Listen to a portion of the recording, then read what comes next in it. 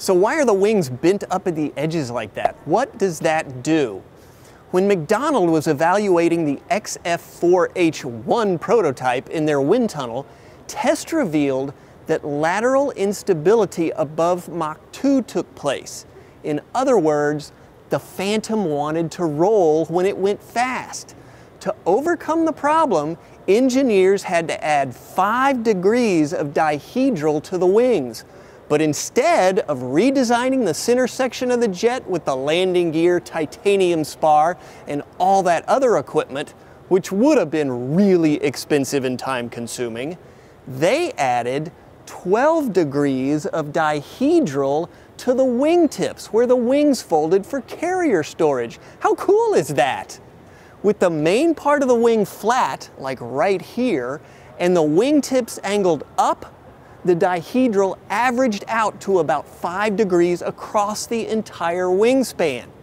Now the wings also got this cool looking dog tooth. This little jog right here in the wing's leading edge forces the airflow over the wing into a vortex, and that prevents airflow outward along the wing at high angles of attack, which increases lift and improves stall resistance. It also has the side benefit of augmenting airflow over the ailerons and increasing control. All right, I know what you're thinking. Okay, but what about that tail? That thing looks funky.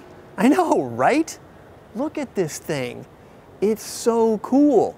But like the wings, the tail's design needed a bit of tweaking.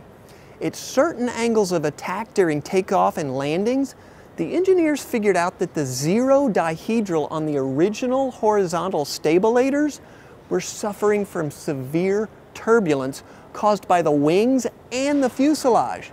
This reduced their effectiveness. So the engineers again put on their thinking caps and came up with a pretty nifty solution. They gave these stabilators a healthy negative dihedral angle, and bam, they're out of the turbulence and can function normally in smooth air.